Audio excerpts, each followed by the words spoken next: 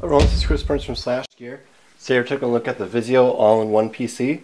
We're going to take a look at some of the accessories here that come with the device, and we're going to look at some of the ports as well.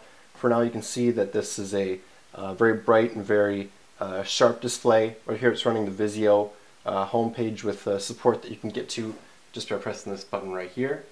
And you can get to this screen as well to just show different apps that you don't have on the device, because it comes with essentially a clean version of Windows right out of the box, and you can download the things you need from here, like Netflix, Vudu, and Rhapsody. We're going to start by looking at this device. Now this is a wireless keyboard, as you can see. What you're doing with this device is connecting to the PC wirelessly without any sort of extra connection process. This happens automatically right out of the box. You have a very clean display, clean layout here. The keys are rather wide, it's easy to type with, and it's all standard, like sort of great. You can do play, fast forward, rewind, those sort of things. Insert, you can take screenshots there, delete, change the brightness of your screen, and again get to that Vizio homepage right from there. Now, this device is sort of like soft plastic on the bottom. Top is plastic as well. Looks to be metal, but it is plastic indeed. This part is metal, and it has speakers underneath, and this is metal as well. So most of this is metal, most of these things are plastic. You got also a touchpad here. This thing you can use with several gestures that come out of the box. You're going to get updates to this throughout the time you own the device.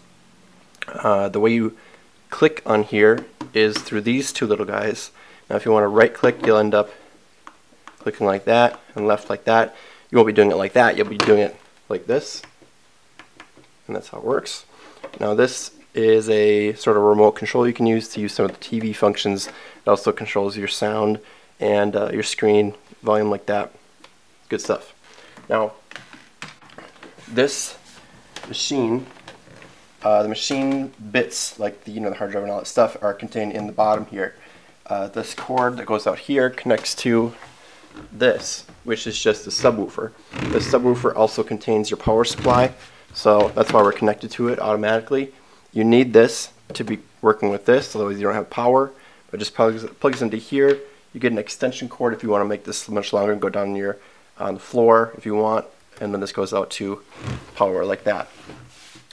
Once again, underneath there's two speakers right there. You can't really see them. On the side here you have a SD card reader, headphone, USB 3.0, just one of them on the side, and then the power button.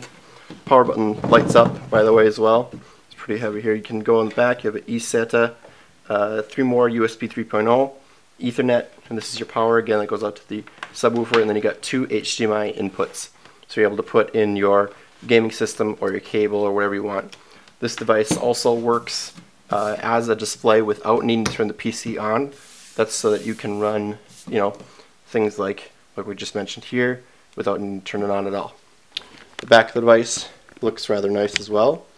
And this little thing is so that you can hook it up to a secure little clip there, connected to your desk there. And this is nice for, adjusting your display. This is sort of loose, but put it anywhere you want it, and you don't have to touch it again. Looks nice. Check out the rest of the review.